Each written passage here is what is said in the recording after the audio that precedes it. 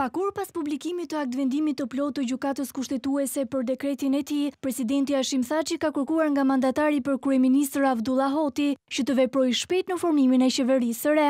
Pasi vlerësoi se demokracia në Kosovë është pjekur, Thaçi u shpreh kënaqur që tashmë është caktuar dita e votimit të qeverisë. Kosova nuk e ka luksin të ketë vakum në qeverisje.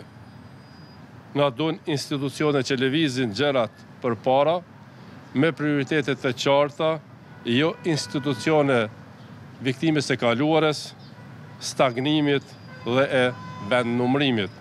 Presidenti foli për detyrat e brendshme të qeverisë, lidhur me prioritetet në përballjen me pandeminë, rimëkëmbjen ekonomike, forcimin e sundimit të ligjit, si dhe institucioneve të sigurisë dhe mbrojtjes. Por detyra kryesore sipas Thaçit është largimi i masave që cënojnë marrëdhënien me Shtetet e Bashkuara të Amerikës.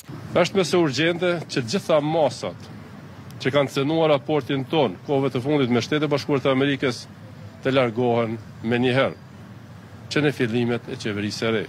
Përkrahja amerikane në ekonomi, ushtri, diplomaci është jetike për të ardhmen e shtetit dhe shoqërisë sonë. Veç dialogu dhe bashkëpunimit rajonal, presidenti Thaçi sërish përsëriti thirrjen drejtuar Bashkimit Evropian për të liberalizuar vizat me Kosovën. Ftoi edhe një herë shtetet anëtare të Bashkimit Evropian që të marrin vendimin e merituar për liberalizimin e vizave për qytetarët e Kosovës, që të hiqet ky izolim për qytetarët dhe ndeshkim edhe për shtetin edhe për shoqërinë kosovare nga Bashkimi Evropian. Ndërkohë seanca për votimin e qeverisë së re të Kosovës me kryeministra Abdullah Hotin e lidhjes demokratike pritet që të mbahet të mërkurën.